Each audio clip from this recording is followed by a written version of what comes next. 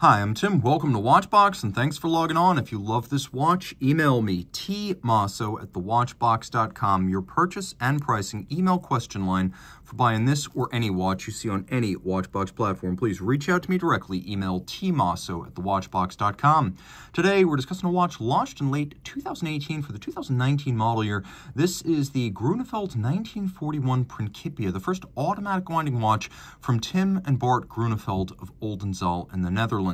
This Dutch-built watch in stainless steel is 39.5 millimeters in diameter. It's 10.6 millimeters thick, and from lug tip to lug tip, it is 47 millimeters with a 20 millimeter spacing between the lugs. We'll zoom out a little bit, throw it on my wrist, which is 16 centimeters in circumference, and you can see it wears well. It's smaller than the previous 43.5 millimeter cases. The brothers prefer the bigger watch, but their clients asked for something smaller, and thus the 1941 case was born. You can see it's flat enough to fit underneath a tight dress sleeve, so no issues there. It's also relatively narrow across the wrist, so this watch could be worn on a wrist as small as, in all likelihood, 13.5 centimeters circumference. This watch has bite, literally, python leather. How often do you see that? Light blue to match the turquoise of the dial.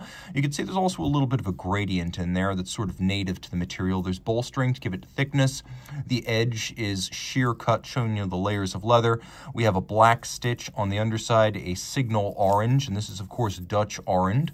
The Grönefelds are out of the Netherlands, and this is made in Holland, so Dutch orange, Orange Army for followers of Dutch sports. You can see we have a lovely stainless steel buckle to match the case. It has a little bit of the fluting of the lug profile. You can see FT on the case as well as the buckle, probably meaning FTOR made this case. That is a company out of the Swiss region, owned by Richemont, so that's where the case comes from. The crown is fascinating, conical and knurled with the Grönefeld logo on the outer face, and then we have a crystal over a dial that is stepped at center, and you can see it has a little bit of a polished inner chaptering. We have black polish at the center of the hands and a black polished cannon pinion. We have fired blue alpha-style hands, applique and faceted, black polished indices. You can see that there's a sub-register that has its own polished chaptering. It is inset even below the level of the center dial, and it too has a fired blue hand. These indices are really something. They twinkle like cut gems, being micro-faceted and black polished across their entirety, and the hands are gorgeous. Good choice here to use the alpha style rather than the heavier Dauphines.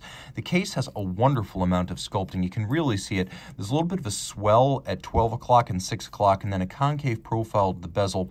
There's a concave, deep grooved fluting to the lug hood, and then the profile has a recess.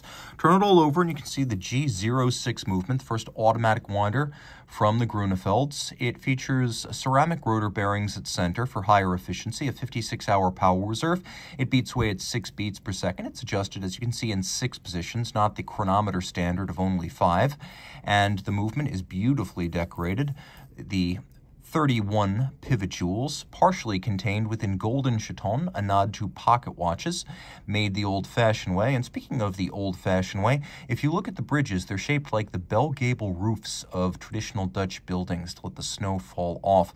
We can also appreciate the fact that these bridges are made of stainless steel, which is notoriously difficult to finish.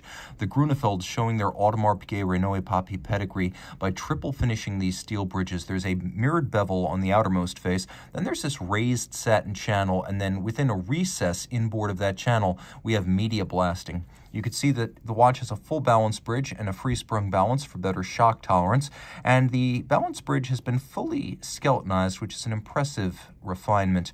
We have at least 3 separate finishes on the rotor, which is beautifully executed. Black polishing surrounding the bearing, and then the bearing itself features black polished screws and solarization at center.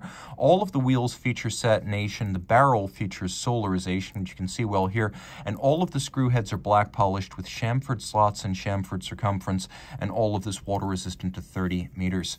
Reach out to tmosso@thewatchbox.com for purchase and pricing details.